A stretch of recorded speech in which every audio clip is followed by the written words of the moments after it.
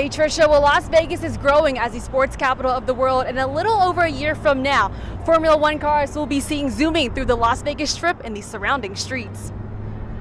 I never thought that they would ever come to Vegas, especially racing on the street. The cherry on the top for Las Vegas. Vegas it's the show city of the world. The countdown is officially on for the 2023 Formula One Las Vegas Grand Prix. The first round of tickets officially on sale to American Express card holders today, with tickets starting at $500 and up. I've been an F1 fan probably since I was born. Racing is my life. With the race set for November 2023, Las Vegas is gearing up for the big event. Lori Nelson-Kraft, a senior vice president with the Las Vegas Convention and Visitors Authority, says it's a post-pandemic tourist win for our city. We are expecting 170,000 F1 enthusiasts to descend on Las Vegas next November.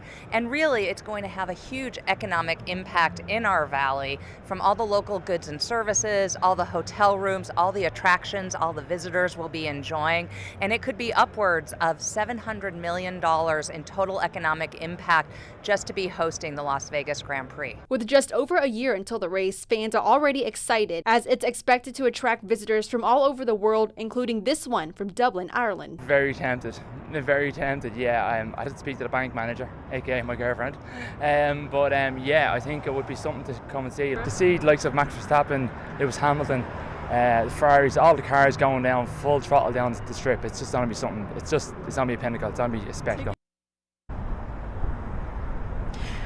Well, Formula One will also be descending upon Las Vegas this weekend, as the official launch party will be held on Saturday at Caesars Palace. Now fans will be able to hear the roar of the engines and also see some of the drivers up close and personal. So exciting things happening for the city of Las Vegas.